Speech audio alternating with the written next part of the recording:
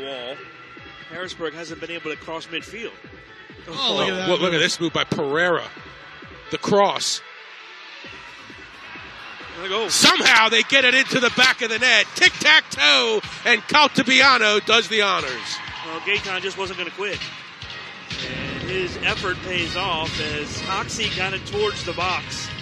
Caltabiano's pass was up near the bar, and Hoxie got enough of a piece of it to get it back into the box, and Caltabiano was able to finish.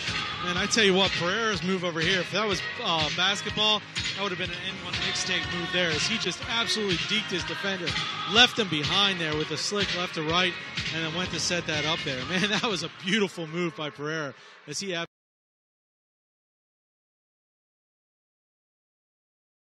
now looks like he limped away a little. Now he's got the ball back. Here's Peruzzi.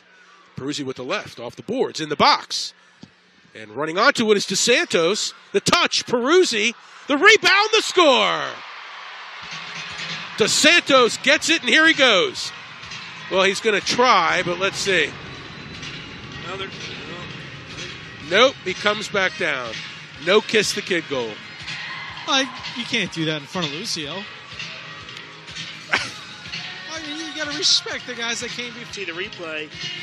He didn't hit it well, but it was good because if he didn't hit it well, he hit it off the boards instead, and that went right in front to Santos. He was able to finish.